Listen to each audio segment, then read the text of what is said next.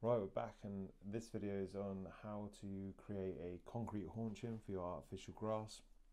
Obviously, the main reason for your concrete haunching is to prevent the grass really going anywhere, somewhere you can stick your grass to. From sort of years' experience, we noticed in the early days, if you didn't have a haunching or something to fix to along the edging, worms would push mud up around the edges or the grass would curl in.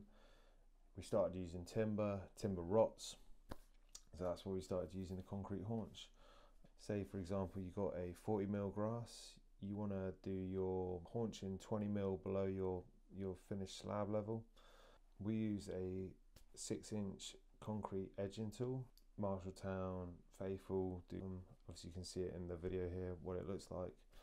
But yeah, we use one of those to just go around the perimeter, check obviously with a tape measure continuously. You can use a 6:1, I mean I'd recommend using a 5:1, but yeah, 6:1 ratio is fine of sand and cement. Once you've done your concrete haunching, you just want to do your 6mm to dust finish layer at the same level as that concrete haunching. One top tip is that once you've finished preparing the area, make sure you wash down the concrete, because what you don't want to do is stick down the artificial grass but there's a lot of dust on the concrete and it doesn't bond properly.